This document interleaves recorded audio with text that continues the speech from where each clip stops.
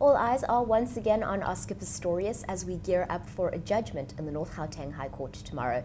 I'm joined in studio by criminal law expert William Booth to talk us through some of the possibilities. Thank you so much for joining me today. Good to be back again.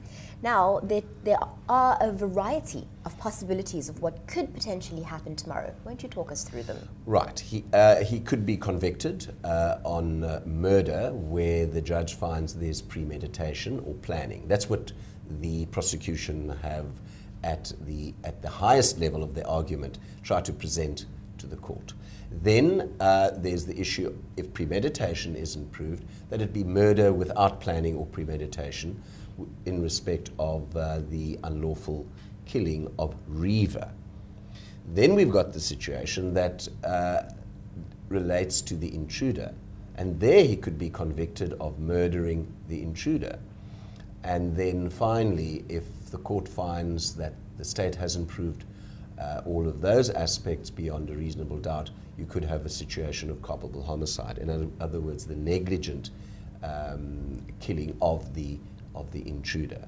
And because Oscar's version has been that he believed, although mistakenly so, there was an intruder, and that he acted, although mistakenly so, in self-defense. So even if his version is accepted, the court could still find him guilty of murder with regard to the intruder if it finds that he went beyond what he was allowed to do in terms of our law pertaining to self-defense. But is there a possibility that he would be acquitted? There's always that possibility. And to do that, the court must find that his evidence is reasonably possibly true. There's no onus on Oscar to convince the court of anything, but because he's testified, the court has to obviously look at his credibility as a witness.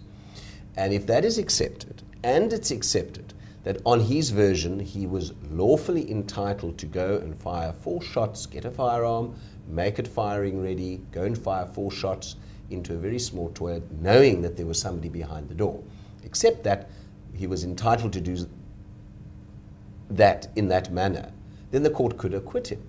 And the court could say, well, hang on, we have got special situation here because Oscar was in a specific emotional state.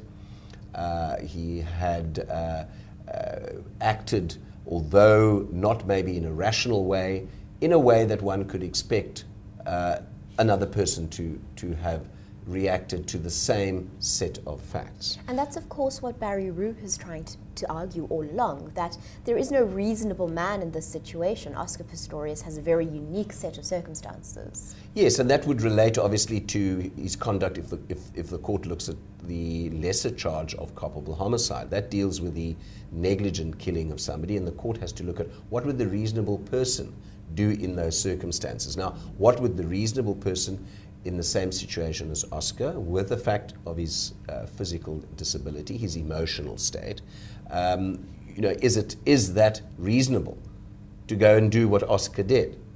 And there's been a lot of criticism of his version, but if it's accepted as reasonably possibly true, then and found, secondly, that he was entitled to do this. In other words, he acted within the ambit of self-defense. Then he could be acquitted.